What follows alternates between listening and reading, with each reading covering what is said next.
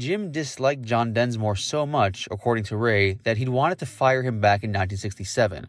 The other Doors were heads, pot smokers, who didn't hang out with Jim in the bars he frequented. Jim couldn't take the Doors anywhere. They didn't drink. Ray was pompous and boring. Robbie shrewd with his mouth open. Densmore complained all the time.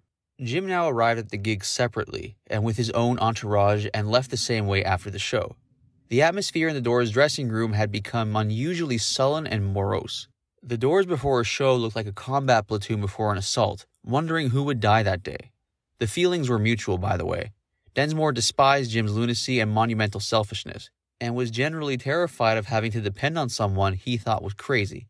Robbie, Densmore claims, also grew to dislike Jim intensely, and began to think of his future with the Doors as a day-to-day thing. So Jim was ripe for the plucking. It could be the Jim Morrison show. He later said that another record company offered him